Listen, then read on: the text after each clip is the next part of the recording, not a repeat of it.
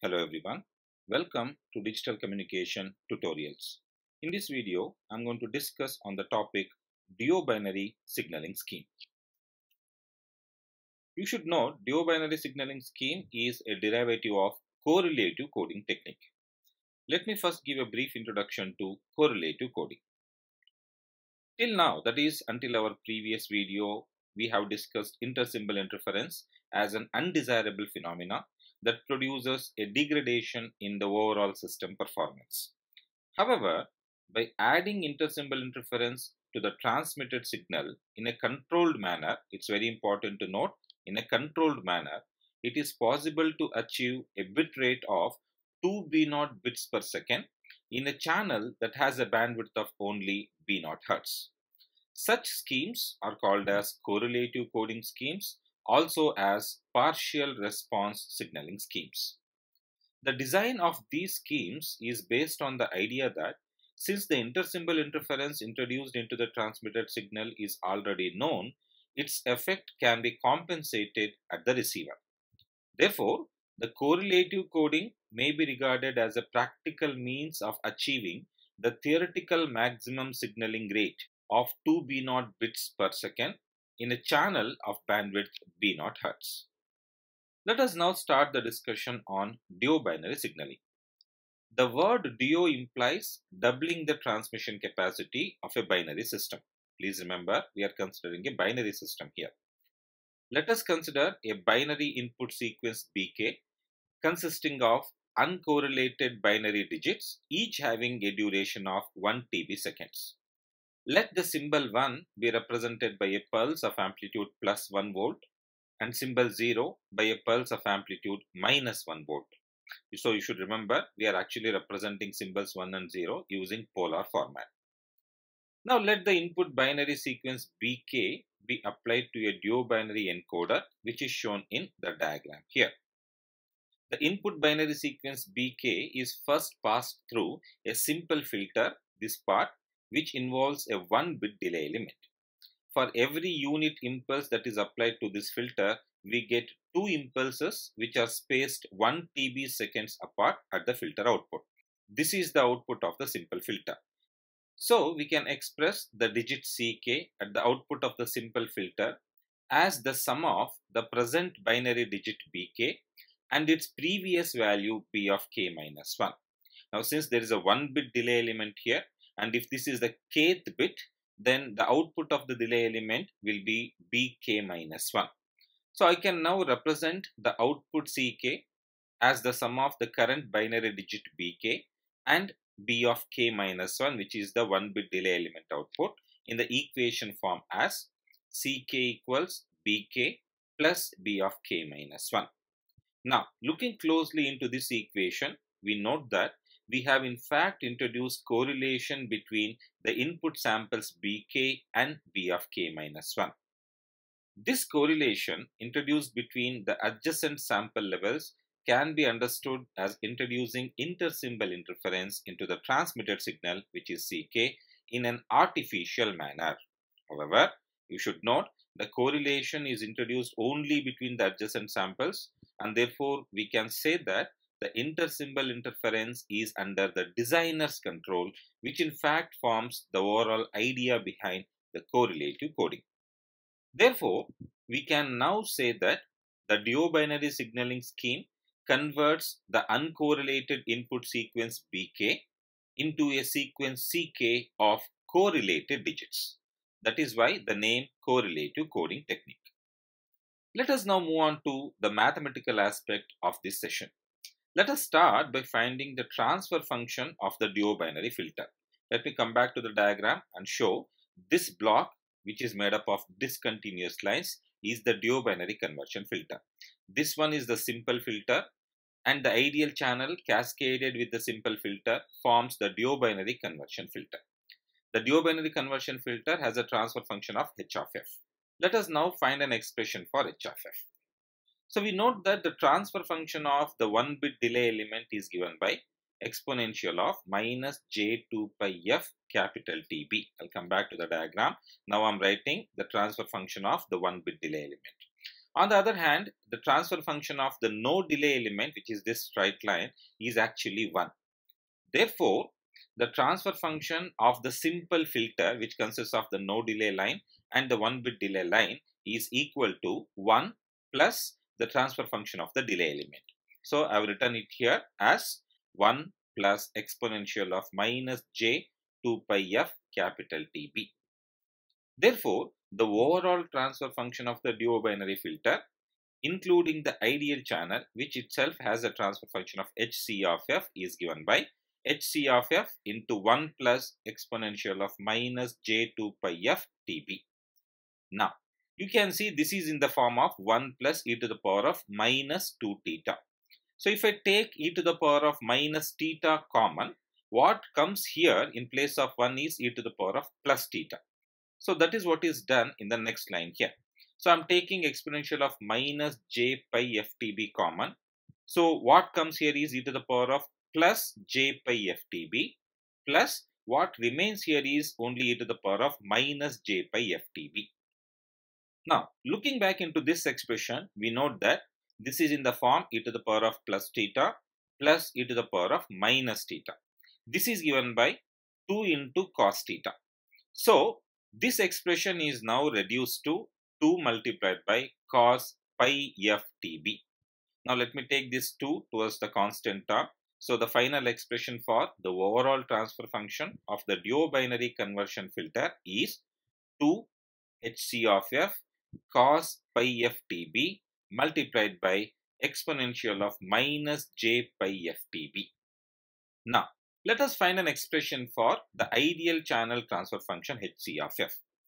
Now, the transfer function of an ideal channel of, let us say, bandwidth B0, which is equals to RB by 2, where RB is the bit rate, is given by hc of f is equals to 1 for all frequencies less than or equal to B0 or RB by 2 and otherwise 0.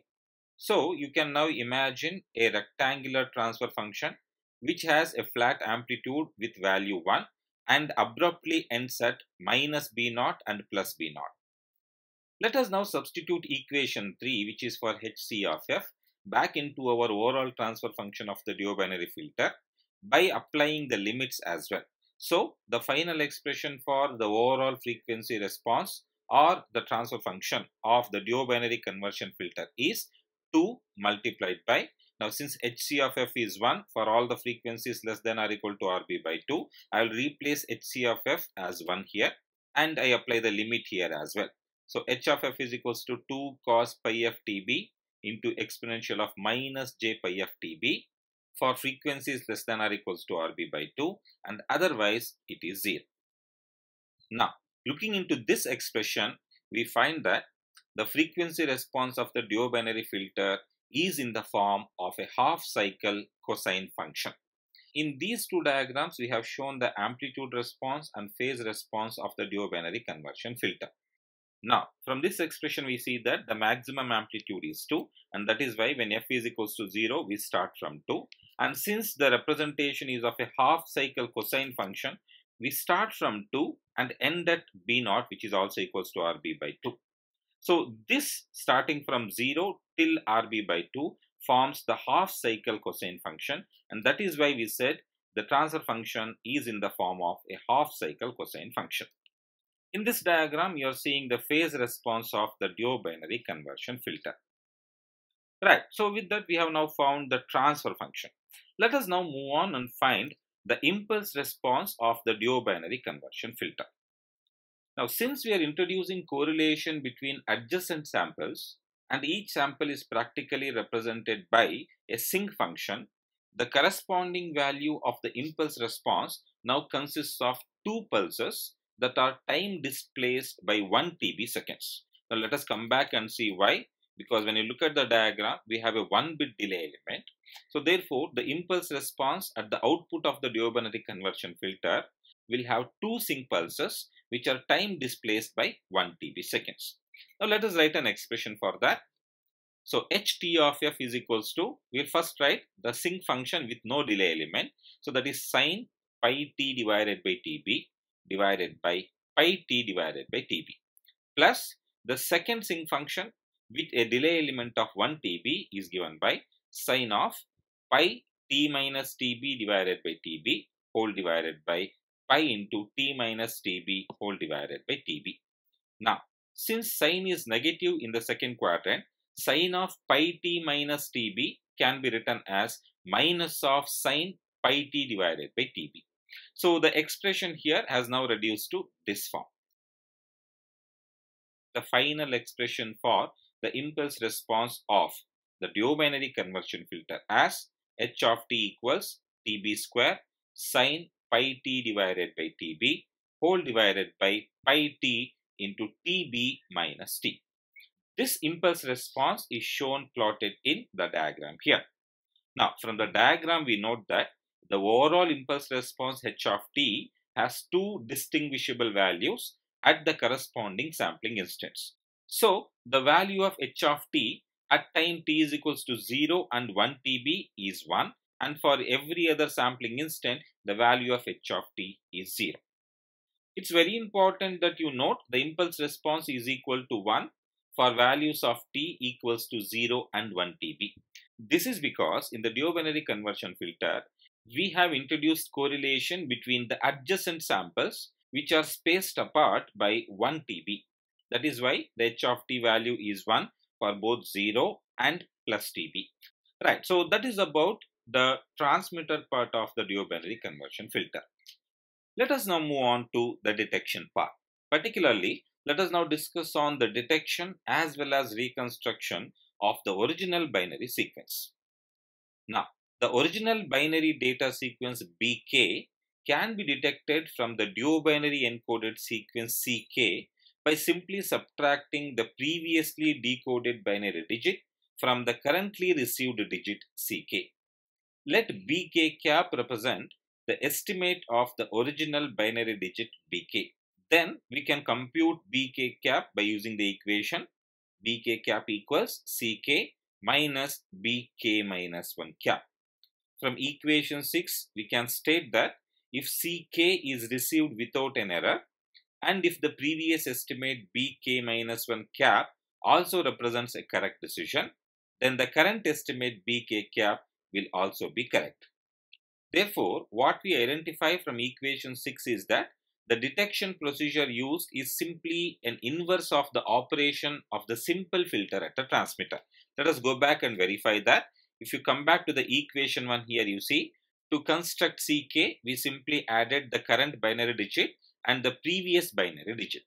Now at the receiver, to obtain the estimate of the current binary digit, we subtract the previous estimate from the current received digit CK.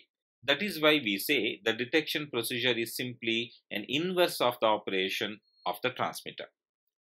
One of the biggest disadvantages of this detection process is that once errors are made, they tend to propagate. This is because the decision of the current binary digit, which is BK cap, depends on the correctness of the previous decision B of K minus 1 cap as well. If the previous decision itself is an error, then the chances of the current decision also becoming an error are very, very high. Therefore, we can conclude that the duobinary conversion filter suffers from chaining of errors. A practical means of avoiding this error propagation is to use a precoder before the duobinary coder as shown in the diagram here. Please note, this represents the duobinary coder which we had shown in the figure 1 previously. So this complete part is represented as a small block in this diagram. And here we have introduced an additional block which is called as a precoder. Also, you should note that the precoder must be connected before the duobinary coder. Looking into the precoder, we identify that it also has a 1-bit delay element as well as a modulo 2 adder. You can also understand this as an XOR operation. Now the binary sequence BK is first applied to the precoder that converts it into another binary sequence AK. This is because we have a modulo 2 adder, which means the output can only take two values, either 0 or 1. Now the equation for the binary sequence AK at the precoder output can now be given as BK plus we have AK minus 1, that is given here. but it has to be a modulo 2 addition. The resulting precoder output AK is next applied to the duobinary conversion filter, which produces the output binary sequence CK. Now, we already have learned how the duobinary conversion filter works. So, if I have to write an expression for the output sequence CK, then I will write it in the form as CK equals AK plus A of K minus 1. This is directly derived from the equation 1 here. You see, without the precoder, CK is BK plus B of K minus 1. And with the precoder, the output of the duobinary coder is AK plus AK minus 1. Now, from this particular technique, we note that the sequence BK is converted into the output binary sequence CK at two different steps. So, unlike the linear operation of the duobinary coder, the introduction of the precoder makes the conversion of BK into CK a non-linear operation. Let us once again assume that the binary precoder output AK has symbol 1 represented by plus 1 volt and symbol 0 by minus 1 volt. Therefore, from equation 7 and equation 8, which is AK and CK respectively, we find that the duobinary sequence CK is constructed as per equation 9. That is, if BK is represented by symbol 0, then the coder output is plus or minus 2 volts. On the other hand, if BK is represented by a symbol 1, then the coder output is 0 volts. So that is about the transmitter part. Let us now move on to the receiver part for the precoded duobinary sequence. From equation 9, we can directly write a decision rule for reconstructing BK from the received sequence CK. So when I come back to the receiver and try to write a decision rule, all I need to now do is check whether the magnitude of the received digit is greater than 1 volt. If it is greater than 1 volt, then you make a decision in favor of symbol 0. This in fact represents a correct decision, because when I take magnitude on CK here, plus 2 as well as minus 2 convert simply to plus 2. So whenever you have plus or minus 2 volts for CK, a decision has to be made in favor of symbol 0. On the other hand, if the magnitude value of CK is less than 1 volt, then a decision has to be made in favor of symbol 1. So that is about the decision rule for precoded duobinary signaling scheme. Now looking into equation 10, you note that the detector would now require a rectifier, because now you are converting plus or minus 2 values into plus values only. So as per the equation 10, the detector for precoded duobinary signaling scheme consists of a rectifier to convert the negative values to positive values, as well as a comparator, because now you are comparing the output of the rectifier with a threshold. This is given in the diagram 6 here. As per the diagram here, the received sequence is first rectified to get the magnitude value of the corresponding digit, which is then compared to a threshold, and as per our equation 10, the threshold is 1 volt, and as per the results of the comparison, a corresponding decision is made. So that is about the detector part of the precoded duobinary signaling scheme. Lastly, before I end, I would like to now show you that this scheme, that is the precoded duobinary signaling scheme, does not cascade or does not chain errors as the simple duobinary signaling scheme did. This is very easily understandable by equation 10 here. Now from equation 10, you should note the precoded duobinary coder does not use the previous estimate to reconstruct the current estimate. So the BK cap estimation does not involve the previous estimate for making the decision. Therefore, we can now conclude that the error propagation is completely eliminated from the duobinary signaling scheme by adding a precoder as in the diagram here. Right, that is about the discussion on the duobinary signaling scheme. In my next video, I'll take a simple binary sequence and illustrate the duobinary as well as precoded duobinary signaling scheme operations using a mathematical approach. If you like this video, kindly press that like button and subscribe to my channel for more videos on digital communication. Thank you for watching. Have a good day.